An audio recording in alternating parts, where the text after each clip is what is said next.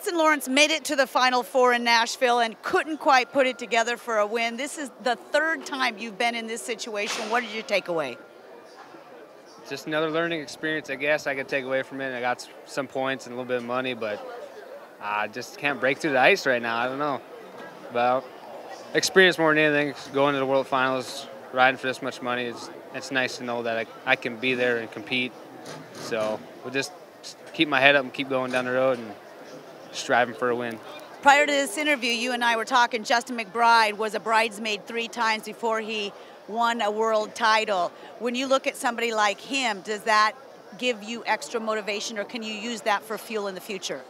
It just shows that you can't give up at this sport and you can never quit, which if you're a bull rider, if you're quitting, then you shouldn't be here at all. So keep my head up and keep striving to win, so hopefully I can get it together and pull out a win for the finals and go in the World Finals strong. To finish this on a positive note, Stetson, you did ride great. You're riding really aggressively. Are you able to take this and say, you know what, I belong here at the top of the charts and I belong in the category making a run for a world title? Oh yeah, I definitely believe I can be in the world title race. I'm inching my way in there right now, so I definitely, no doubt about it, just need to finish these rides when I should, and I'll get it together here. So it's one bull at a time. Fair enough. Thank you.